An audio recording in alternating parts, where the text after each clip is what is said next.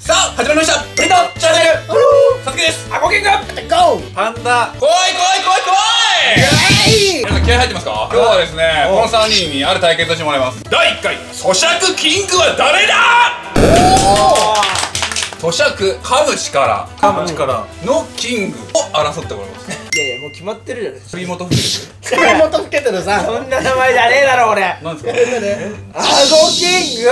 最近ですね、あごキングさん、大食い早食い系が若干ね、この2人に比べてね、負けが進んでっちゃって、咀嚼力で言ったら俺はあごキングさんがやっぱ1位だとは思うんですけど、大予想ではね、今回咀嚼が必要なものを食べてもらって5回戦やります。5ね。5だね。あんまり1つの食材で1位になった人は1ポイントという感じで全部で5回やって、一番ポイントの多かった人がせーの咀嚼キング。負けるわけにはいかないです。私はもう勝ちたいとかじゃないです。もう負けるわけにはいかないです。まず1つ目の食材はフランスパンです。出ました。硬いものの代名詞。ちなみにこれが一番優しいと俺は思ってます。マジ？どんどんレベルアップしていくんで。無理だよそれは。ちょっと待って。ちぎんないといけないっていうタイプの咀嚼です。用意しました。おわ、水なしなんですね。水なしです。うわ、やばい、俺それやばいっすわ。持ってていいですか？持ってていいですよ。持ってていいですか？はい。触んなきゃいい。もう自由にしてください。触んなきゃいいです。いきます。結局置くんか。用意スタート。よっしゃ。水欲しい。いいですね、この引きちぎってる絵が見たかったんです。私は早いぞ。おい、やっぱ負けたくないっていう精神が。あごキングさんね、パン好きなんですよ。だからちょっと得意分野かもしれないですね。あごキングさんがリードかもしれないです。パンダさん早っ。一口がやっぱでかい。お団子様は明らかに遅いですね。何やってるんでしょうか。一気にいった。パンダさん同じぐらいだ。あごキングさんちょうど自分の顎と同じぐらいの長さが持ってる。早っ。ほら同じです。パンダさん危険？あれ？行くぜ。やばい。いった。あごキングさん全部口の中入りました。パンダさんもいった。どっちだ。パンダさんやばい。あごキングやばいです。どうなる？あごキング1位。じゃあ。すごい。ここやばくないですか？ここの筋肉が。咀嚼キングじゃなくてこめかみキングかもしれない。俺もう今回無理だよ。もうなんで俺なんだ。2回戦目はせんべい。硬いといえばそう。しかもね、スーパーに売ってる中でも固めなこの厚焼きっていうのがありました。1人1枚。よし。1枚ね。食べればいいので、これはもうねスピード勝負です。やべえ。置いた音。本当だ。割って食べないでくださいね。これだけ。よくおばあちゃんが食べるやつみたいな。第2回戦せんべい対決。用意スタート。これはこれは先を。はいみんなガシガシ言ってます。いいね、この音いいですよね。キングさんがでもやっぱ早いのかな。パンダさん厳しそう。でもパンダ全部入ってきたのにやばい。お団子さん、あごキングさんも全部入りました。どっちですか？パンダさん1ポイント。あごクイーンなんだよお前は。やめよ。イエーイ。お団子さん3回戦いきます。厳しいんだよな。いやもうこれちゃんとした戦いだ。3つ目の食材は小豆バー。ほんとこういうの苦手でしょ。苦今回水分じゃん。確かに。手。水分だけどさ。でも小豆バーってそんな大きくないからね。はい。ほら。文鎮。はい、3回戦小豆バー用意スタート。はい、これは果たして。これはお団子さんと開けない。意外とお団子さん早い。なんで？いや一番お団子さんがぶち抜きで早いですね。お団子さんリード。ここで勝たないと。あごキングさんかな。追い上げられてます。あごキングさんのファンさんに。お団子さん頑張って。ちょっと待って。こめかみ入れてくださいでしょ。このぐらい。あごキングが早いか。あごキングさんがパンダさんも全部入ったか。抜けたと思った。あとは飲み込んだ方が勝ちです。どっちだ。あごキング2ポイント目。これはやばい。お団子さんいつつもこのぐらいに一人残すよね。噛むのは余裕だと思った。冷たさがダメです。しかかめがダメです。次取らないともう青キングさん2なんで、俺も負け確定です。負けちゃうよ。次さえ取ればまだいい。まだね、ドローにはもちろん。5戦目いくから。それでは4つ目の食材は当たり目。うわ硬いといえばの代名詞。うわ、本当だよ。厳しいんだよこれはな。すごいよ。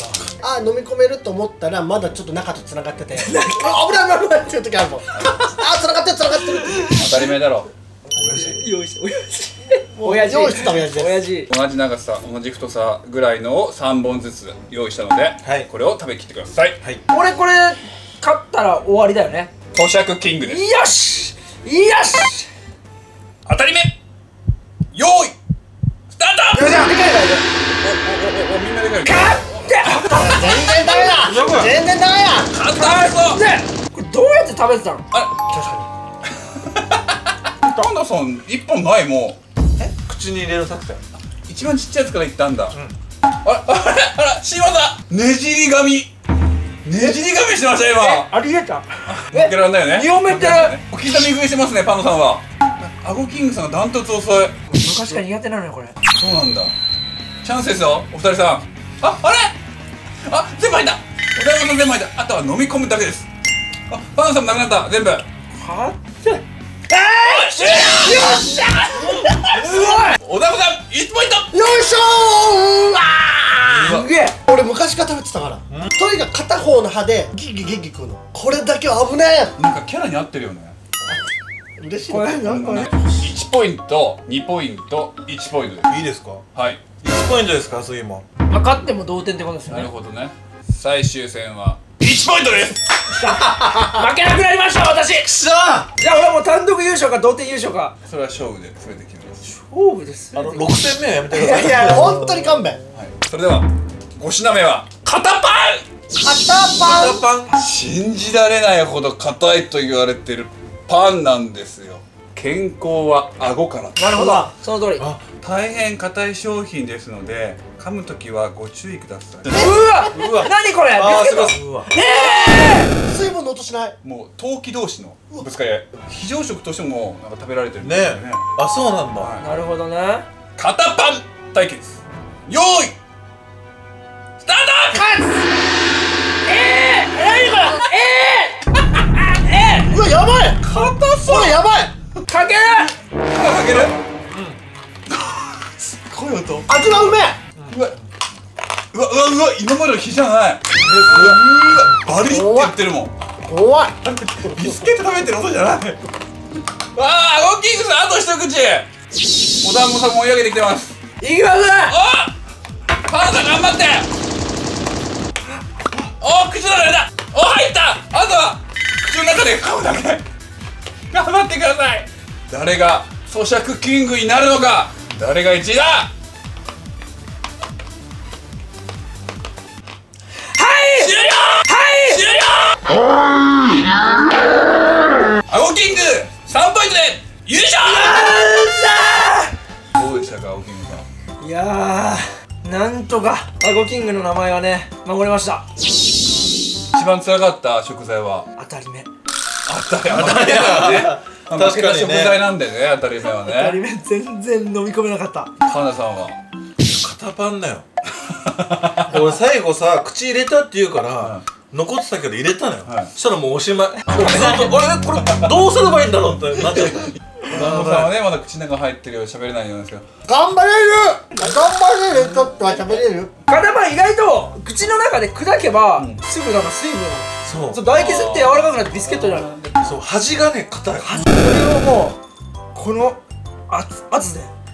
アゴキングさんおめでとうございます。ありがとうございます。すごいわ。ありがとうございました。皆さんはですね決して真似しないように。咀嚼というのは決して真似できるようなものではございません。いやでももううちらじゃなくてもっとそうですね。上のね階級顎の人たちとそうですね。挑戦者求む。真似するなって言ってるのに求めちゃダメなんですよね。確かに。はい。この動画が面白いと思ったらチャンネル登録、高評価お願いします。それでは、さよなら。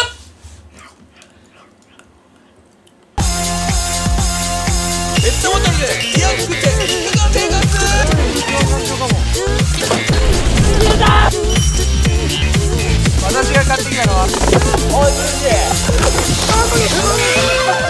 やっぱさすがバナナ食べてるだけある。バナナマジで次元違うんですよ。ほんとこれ食べてるのと一緒ですよ、バナナ。ほんとに